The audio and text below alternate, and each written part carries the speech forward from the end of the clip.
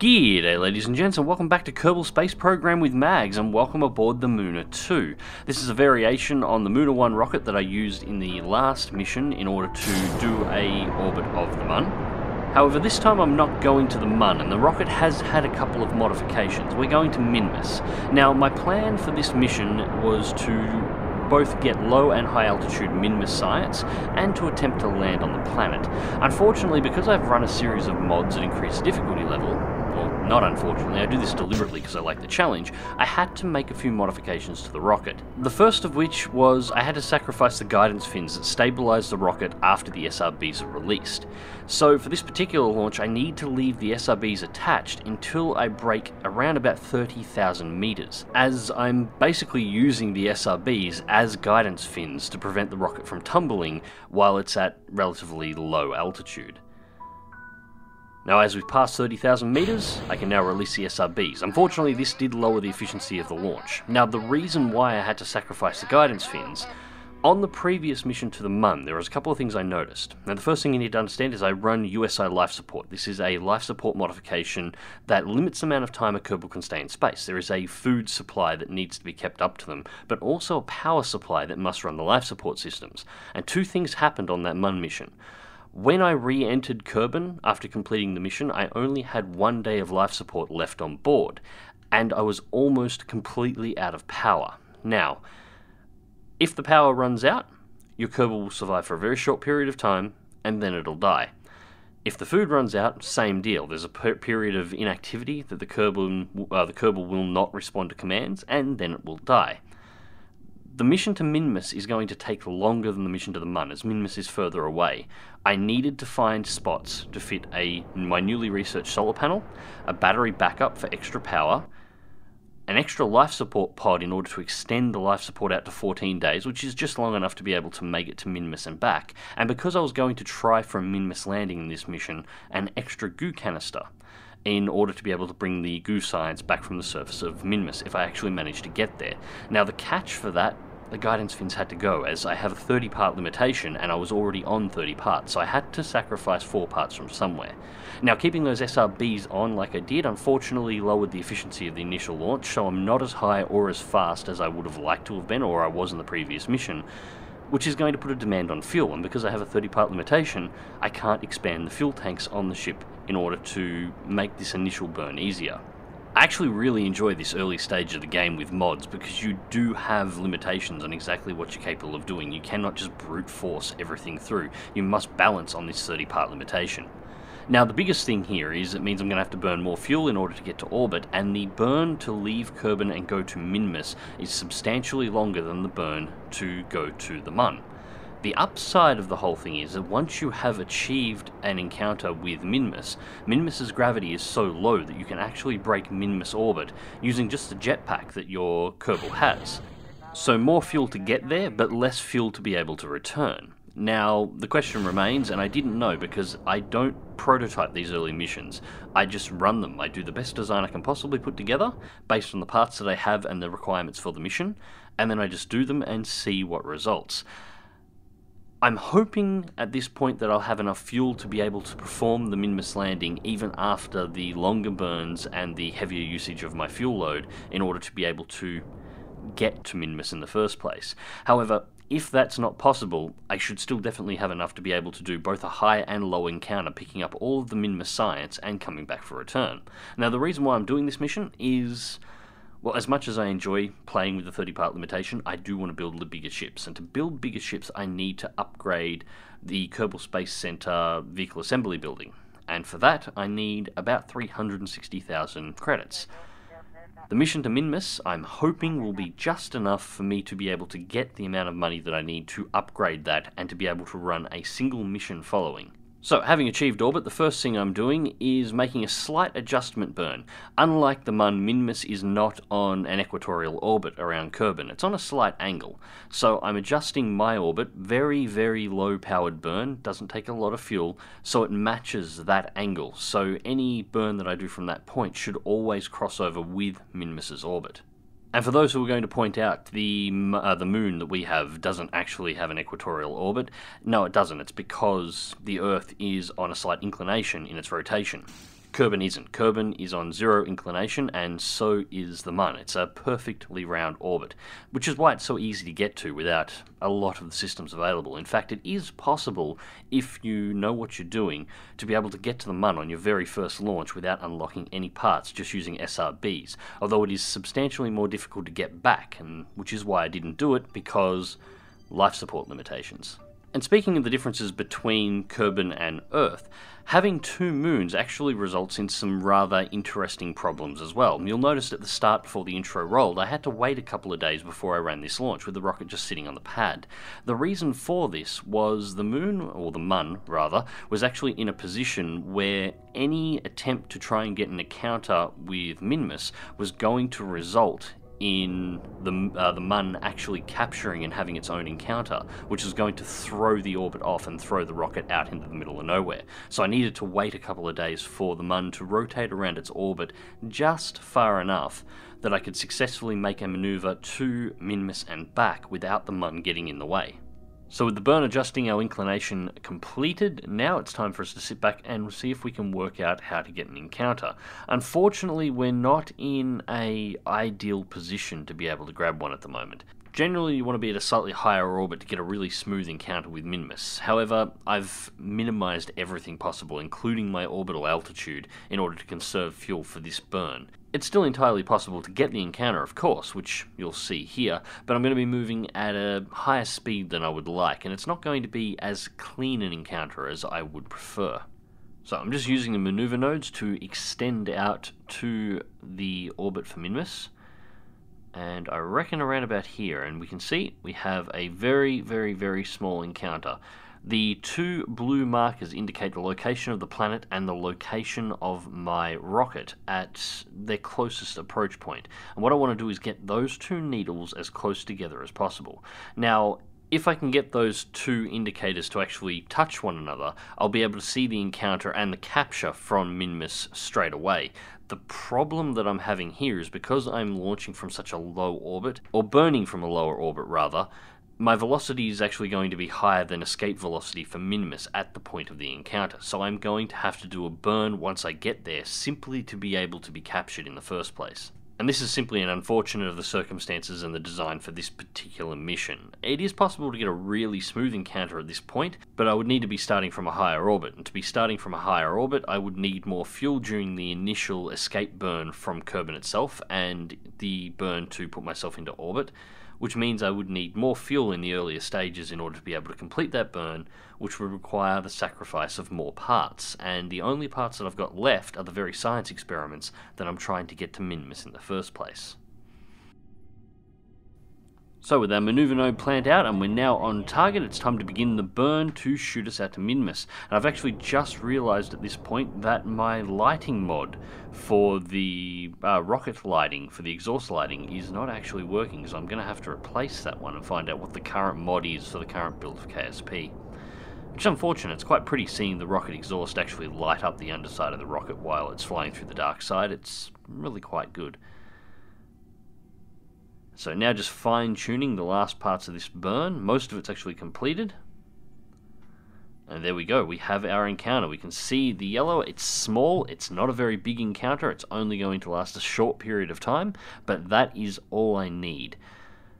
From there, it's just a matter of working out, once I get close, how much delta V I'm going to need to be able to circularize an orbit around Minmus, land, take off, and leave, and if that's possible. And if not, just changing the orbit enough that I can get a low and a high altitude encounter and then shoot back off into space.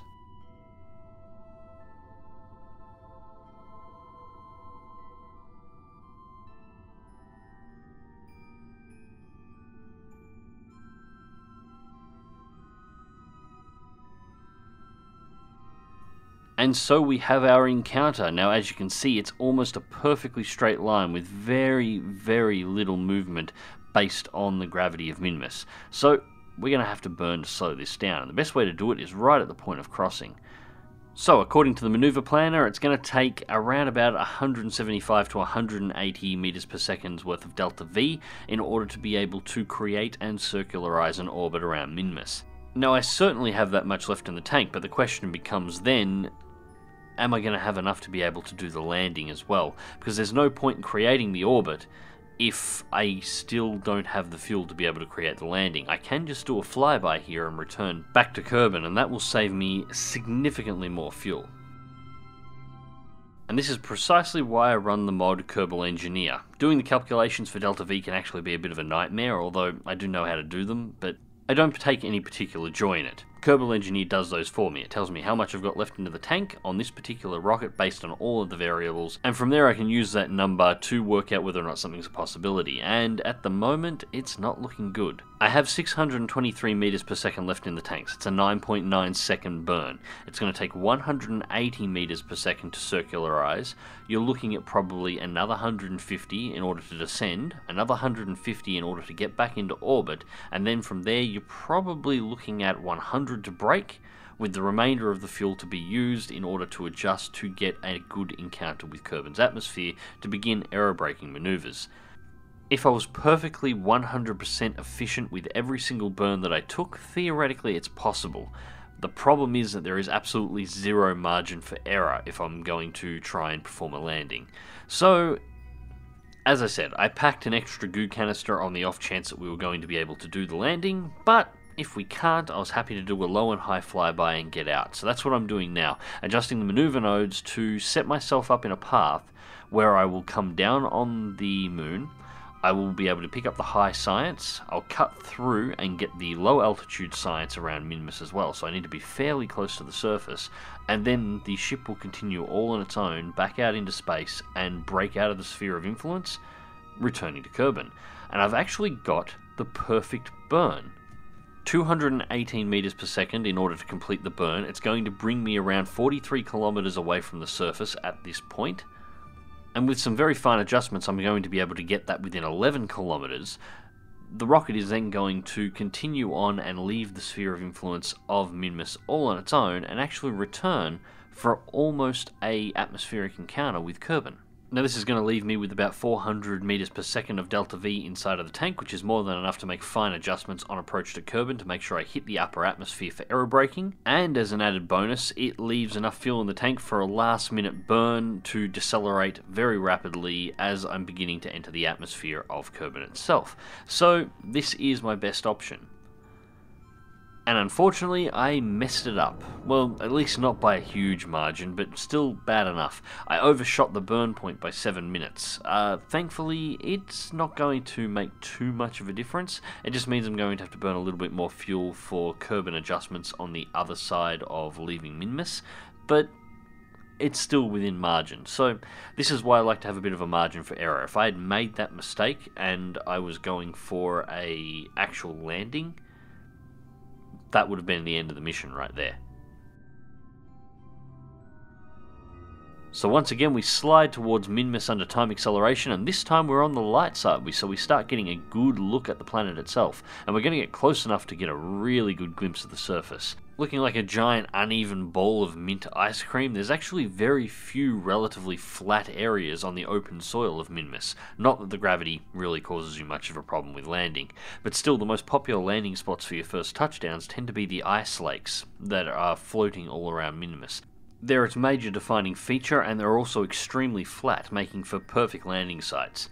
Now, Minmus is probably going to feature pretty heavily in this campaign. The last time I did a campaign like this, I wound up turning Minmus into a refueling station.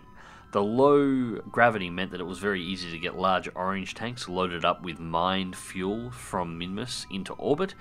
So what I would tend to do is bring my interplanetary ships out to Minmus first, refuel them after they've been assembled and burnt away from Kerbal, and from that point I actually drop them from Minmus into a close orbit of Kerbal to start a slingshot in order to get them on their way to wherever their intended destination is. And that of course brings us to the main reason why we came to low altitude Minmus in the first place, for the science experiments.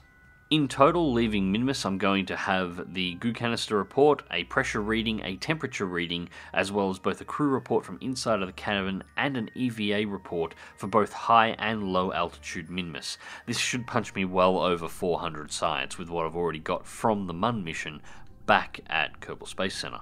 Overall, not a bad haul, but now I need to make sure I've got enough money in the end to actually use any of it.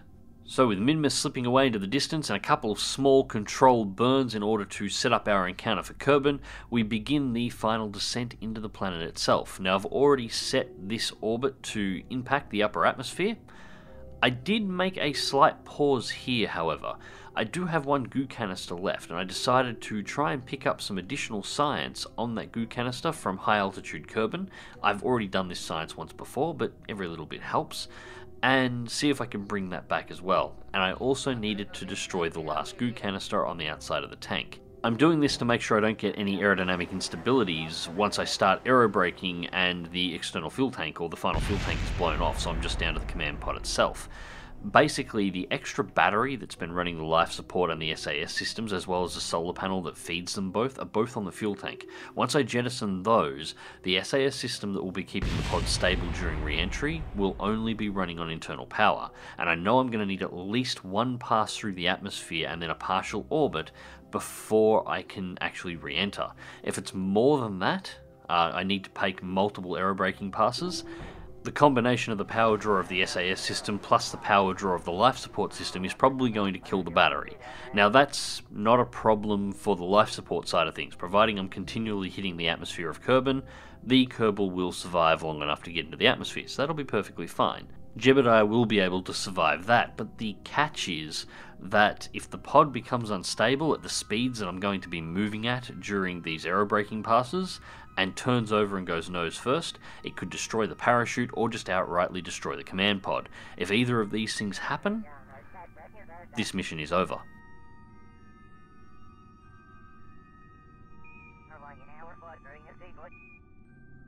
So still under time acceleration, we're down under 100 kilometers, and now we shut down the time acceleration and make sure we are all aligned ready for our retro burn. This will be where I clear the last of the fuel in the fuel tanks.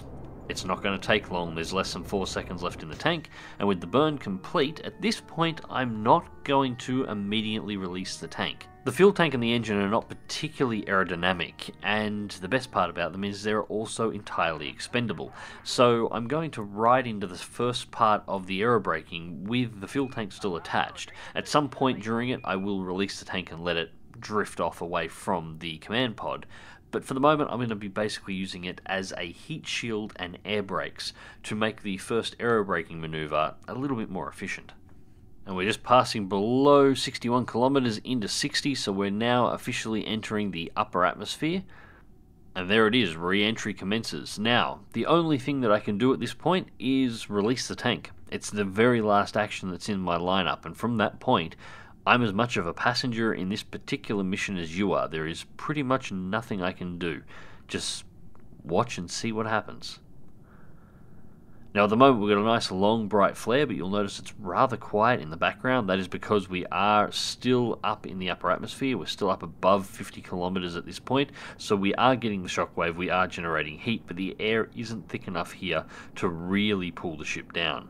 You can, however, see, if you look in the top left-hand corner, the apoapsis of this particular orbit dropping rapidly. And this is what the aerobraking is all about. The idea is to slowly use the atmosphere to slow down the command pod so it doesn't hit the lower atmosphere at 2,000 meters per second and simply disintegrate. And the idea is to do it without actually expending any energy of your own. Cheap, efficient, and beautiful. And at this point, the fuel tank and engine have done its job, so it's time to send them on their way. They will actually increase in altitude and start crawling their way back out of the atmosphere before finally making the plunge and disintegrating. So far, I'm actually pretty proud of that with my space program. At this point, I haven't left any debris, which is unusual. Normally, by this point, I've got SRBs floating in space and all sorts of clutter that you've got to worry about as you're trying to establish an orbit. But this time, nothing.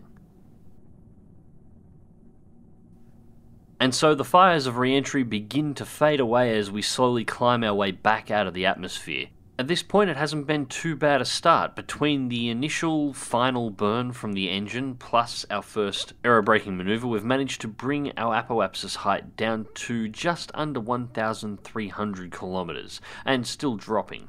And as we finally manage to crawl our way completely out of the atmosphere, we're going to be at about 1,250 kilometers at our highest point. This is still higher than I would like, but it's still in a good position. And for those wondering about the planetary effects mods, this is Eve, Planet Shine, and scatterer, all combined together with the appropriate files which are available on the Eve website that make Eve, Scatterer and Planet Shine work together efficiently to get the effect you see here. And so as we head up to our apoapsis and past it, we begin to see exactly where our next point of entry for our aerobraking is going to be. And it looks like we're going to be hitting right on the terminator, or the point between the light and dark sides of the planet. So we should be, considering Kerbal's rotation, aerobraking and perhaps even landing into the early morning sunrise. And once more into the atmosphere we go, the thermal shockwave beginning to form around the heat shield and the sun rising in the distance. It's actually quite a beautiful sight with all these mods on. And once again, there is pretty much absolutely nothing I can do at this point. I'm just along for the ride. The pod is staying stable. I still have enough power to run the SAS system, although battery power is getting awfully low inside the command pod. Now, I have been shutting down the SAS system once I've been clearing the atmosphere, and even turning it off so it's not drawing any power while it's completing the orbit. The problem is that the life support system constantly draws power, so there is a constant power loss on the pod at all times. And this is actually a problem, because as you can see, that aerobrake wasn't enough. We got down to about 50 kilometers, and more importantly, we managed to drop our apoapsis down to about 264 kilometers, so this time we're definitely going in. But on this rotation, I ran out of power as I was beginning the approach to the atmosphere. As the upper atmosphere began to buffet the pod, as you can see, it developed an instability. This is because I didn't actually destroy everything on the outside of the pod. The small thermal sensor on the right-hand side is still there, and it is just enough to induce a small oscillation in the pod. Unfortunately, at this point, there's absolutely nothing I can do about that. I'm just along for the ride. With no power, I can't even correct or activate the SAS system to try and stabilize it. Thankfully, however, the oscillation wasn't that bad, and once the pod got into the thicker part of the atmosphere and the re-entry effects fully started firing up, the pod seemed to self-stabilize. But this was what I was concerned about. If something had gone wrong there, and the pod had just tipped over and gone nose first in, the parachute would have been destroyed almost instantly, and if the pod had managed to survive, it still would have impacted the surface of the planet at somewhere around 200 meters per second, with nothing I could do about it. So, with that little bit of worry out of the way, we can just enjoy the very last entry into the atmosphere. At this point, we're burning in towards the sunrise. We're going to have a nice show of clouds, just judging from what's ahead of us when we arrive. It's all very pretty and beautiful. The thermal effects are starting to ease off, so we have managed to survive without the heat shield failing either, which is beautiful. And that's really it. From this point, it's just a matter of letting enough altitude fall away for deploying a parachute. So, this is my first mission to Minmus. Was it overly complex? Yeah, it probably was, but that's in part because of the limitations of the mods. However, should this actually have managed to earn me enough money to upgrade the VAB, the vehicle assembly building rather, I will have enough to be able to expand these rockets. I don't think I would use the maximum parts. The next step up from 30 is actually 255. I don't think I'll need anything anywhere near that big, but I will be able to easily set up a rocket that will be multi-purpose and be able to perform landings on both Minmus and the Mun at will, which means at this point it is time for me to start thinking about expanding my space program. At the moment I still only have the 4 original Kerbal, so this is the point where I start making a few more, and by making, I'm looking at my Patreon supporters. Anyways, ladies and gents, thank you very much for watching, and remember to click that like button, subscribe if you want to see more and you haven't already, and until next time, I'll catch you in the skies.